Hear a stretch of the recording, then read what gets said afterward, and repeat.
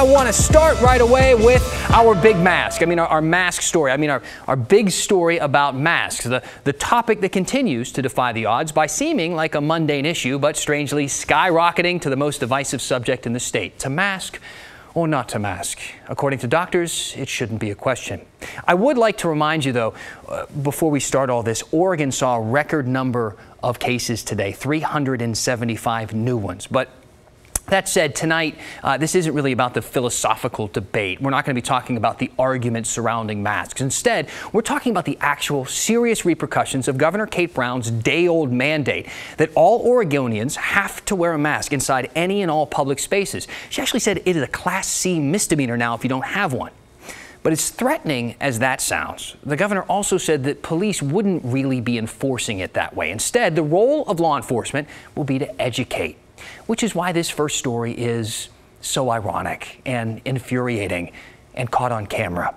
I talked to Maggie Vespa about it earlier.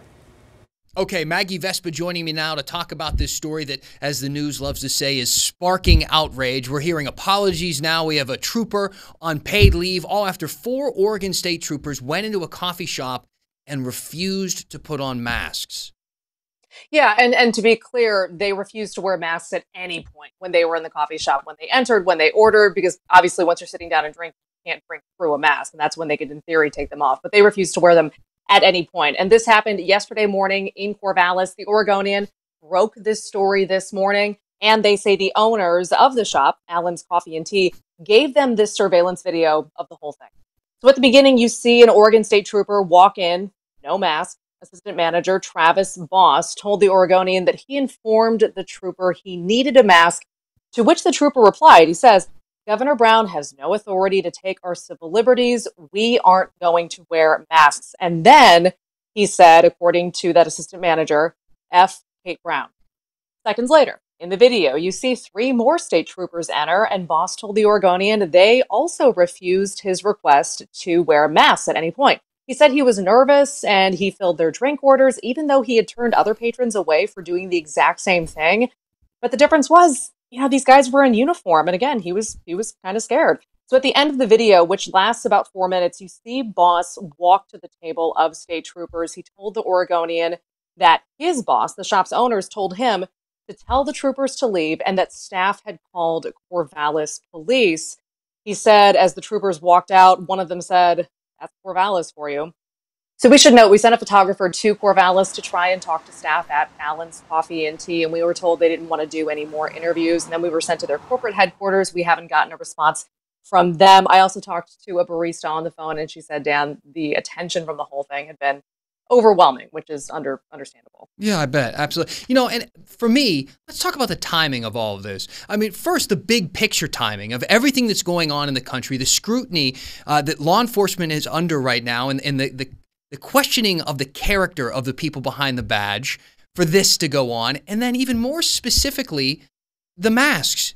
When this happened, it was day 1 of the statewide mask mandate, day 1. Yeah, there's so many layers here. And, to point out even more so, this happened around 8:30 yesterday morning in Corvallis. Yesterday, again, day 1 of Oregon's statewide mask mandate. And at 11 a.m., just a couple of hours later, Governor Kate Brown, not knowing that this had happened, held a press conference about the mandate and said this to the cameras. And today, Oregon, you have a choice that only you can make. What happens next is up to you. It's up to each of us. So in that press conference, Governor Brown also announced this PSA, which we got a copy of today. It's by the ad agency Wieden Kennedy, and it's called "A Mask is Just a Mask," saying that it shouldn't be something that divides us. And then it ends by saying, this 4th of July, don't accidentally kill someone. So Governor Kate Brown yesterday was feeling pretty positive, it seemed, about this mandate and pretty gung-ho about getting the word out to everybody. And again, at this point, this incident in Corvallis had already happened, and she didn't know it yet, basically. Oh, she knows now. I'm sure she's seen the video. What did she have to say after watching what happened? Yeah, the Oregonian story definitely blew up about this, and Governor Brown sent us a statement. It's basically not nearly as positive. In her statement, she wrote, quote, "It is inexcusable that a few Oregon State troopers disregarded my face covering work requirement yesterday and ignored a request from a fellow Oregonian to follow the rule.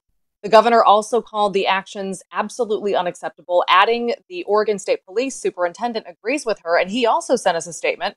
It reads, "This conduct is embarrassing and indefensible, especially in the wake," and Dan, you mentioned this, "in the wake of thousands of Oregonians taking to the streets each day to rightfully demand police accountability."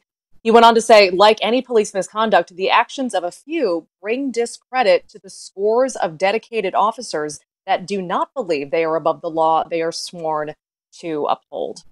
So a spokesperson for Oregon State Police told us that first trooper, who had a couple of things to say and then placed that first order, is on paid administrative leave. The other three at this point are not, but we're told the entire incident is under investigation. But I mean, Dan, at the same time, we've been talking about this. This just kind of really highlights the awkward position that a lot of business owners are in right now, that they're kind of having to enforce this mask mandate. And as I said, the staff at that coffee shop told the Oregonian they had turned away other patrons for doing the exact same thing. But then here come a few state troopers who don't want to comply with the mask mandate. And that's when that assistant manager said he felt nervous, and they were really between a rock and a hard place. Absolutely. You take that awkward situation and times it by 10 when the person you're talking to is wearing a badge. Maggie, thank you so much.